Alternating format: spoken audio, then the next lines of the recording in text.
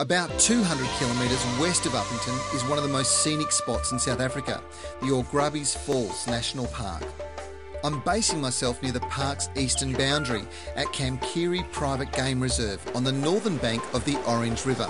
To make the most of the day, you've got to start early, and in the morning light, I'll tell you what, this place is stunning. Khamkirri is so much more than just spectacular scenery. There's heaps of things to do. Four-wheel driving, quad biking, abseiling and whitewater rafting. Guys, we're going to have a big day today or what? Yeah, we're going to have. Okay, so where are we going? We are going to do a half-day river rafting stretch, which is going to be inside the Grande Falls National Park. Okay. This is nice and easy to do? Yeah. Yeah? No crocs or hippopotamuses? Not at all human friendly. And what about safety? Well, safety is important to us. Yep. So that's why we have two boats. Eben will be the guide in this boat, and the two of us will take this boat. It's obviously good to have somebody with some experience with you in a boat. Brilliant. So that's where you come in. It's my first day on the river. So welcome aboard and let's go. Well, once Eben and my comedian paddling partner Harvey had armed me with the safety gear, it was time for launch. This is a heap of fun and a great way to see more of this magnificent country. At this time of year, this section of rapids near Khamkirri is relatively safe and very easy to negotiate.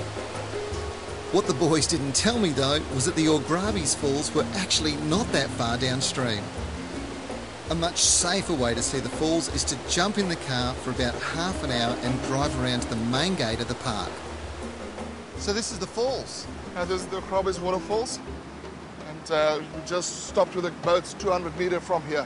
Gee, I'm glad we didn't go over the edge. This is huge. How long's the drop from top to bottom? Well, from the top of the bottom of the water level down to the bottom of the waterfall, yep, it's approximately 160 metres. 160 metres. Yeah. Has anybody ever gone down and over the edge? And A couple of people, a lot of people going down, but only one that I know of survived. Wow. It's an incredible amount of water. Listen to the noise. How did it get its name? Grande, what does that mean? It's the number of words for place of the big noise. Oh, well then you can see it because it is, isn't it? Yeah. There's a lot more to see here, and if you're keen, you can do a combined 18-kilometre hike, mountain bike and paddle around the park, or you can stay in the car and take a 6-hour drive around the park in your off-roader. You can even camp here. To find out more, look for the links to the South African National Parks website at www.southafrica.net. Now, the last part of our South African adventure for today is going to be visiting some mineral hot springs, and I'm really looking forward to it. But on the way, we found this village here called Rimvasmark. Now, it's home to the Nama people. Now, they came here over 2,000 years ago from Namibia. They've been farming this land ever since. But back in the 1970s, as a result of apartheid, they were forcibly removed from the land. Well, about 10 years ago, they were given it back, and they've come back and set up a beautiful community. The hot spring is still another half an hour away, and it's a sometimes precarious drive through some remote and rocky country.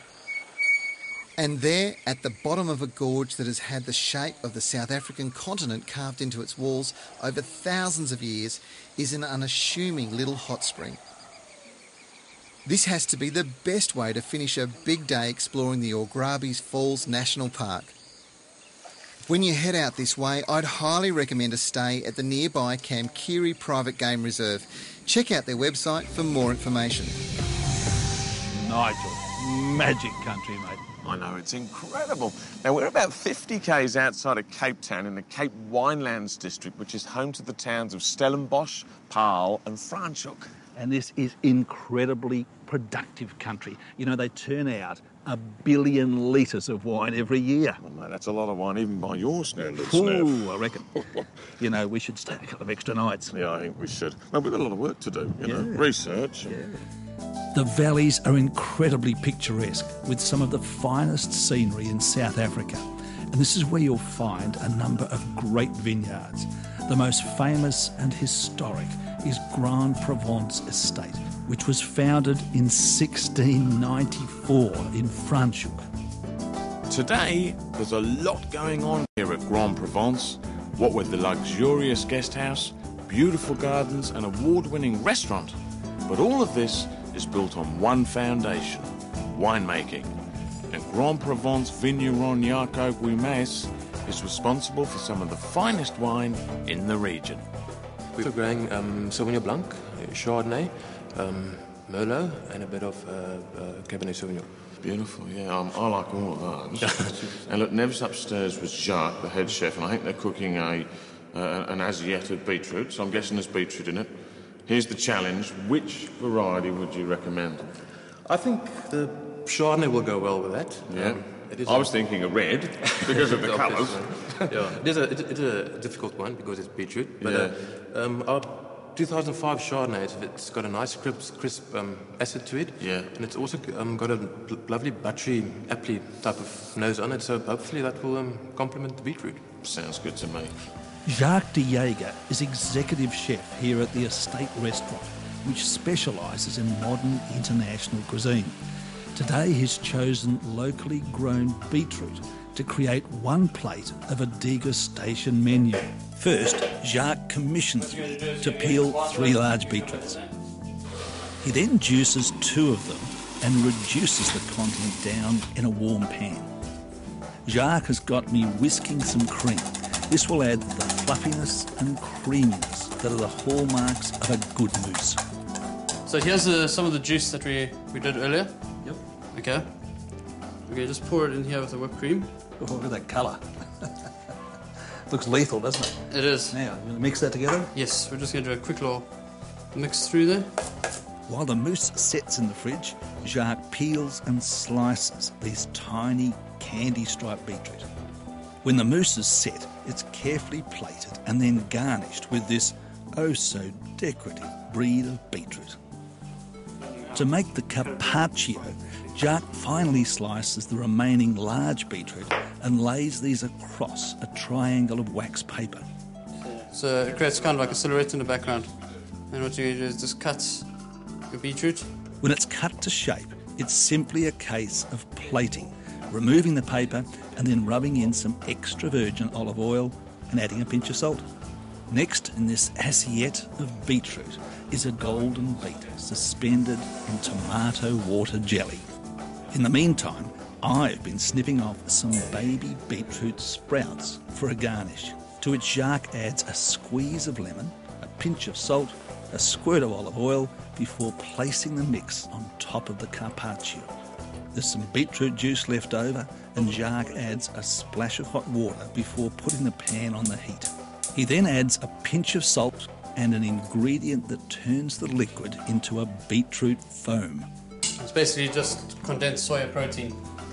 And protein is one thing that makes foams, well, it's a foam's best friend, really. The granules are mixed into the liquid and it quickly foams up. Jacques then skims the top off the foam and spoons it onto the plate to complete this assiette, this truly exquisite assortment of beetroot. Well, there we go, Neville. That's the dish right there. So you've got your beetroot mousse, your golden beet jelly, your beetroot carpaccio, a little beet sprout salad, and the beetroot foam. Nigel, have I got a treat for you, my man? Oh, Nev, the assiette of beetroot. You have it in one. Look at that. It looks so It's good. special. I'm wondering whether we should eat it or just look at it. Oh, I think we should, mate. Hey, listen, while you've been hard at work in the kitchen, I've been hard at work in the cellar with the Selecting the wines. Yeah. Beautiful. Chardonnay. Chardonnay. Cheers, mate. To the woods. Lovely. Yeah, beautiful. Right, now I've got to Now, try this. Here This we is go. different, mate, isn't it? There we go. Oops. You know what they say, Nev? You can't beat a good root vegetable. That's beautiful. Well, that's exquisite. Isn't it? What? Hey? It's so different. What does tree planting, soccer and Wales have in common with a luxury holiday resort? Neville and Nigel will tell you right after the break.